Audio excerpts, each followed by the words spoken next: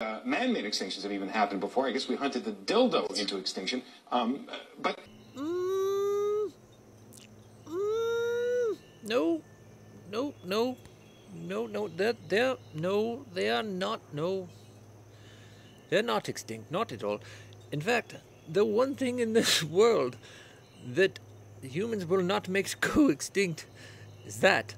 I promise you. That is it's more prominent than ever in history. That specific animal will thrive in the current conditions, especially all the things that are going on in the world today. No, that one is alive and healthy. And in case that wasn't what you meant to say, that's why live TV is supposed to have a delay now. But obviously, whoever is sitting behind the controller was asleep, drunk, or otherwise not paying attention. They were probably distracted from that thing that you said was going extinct.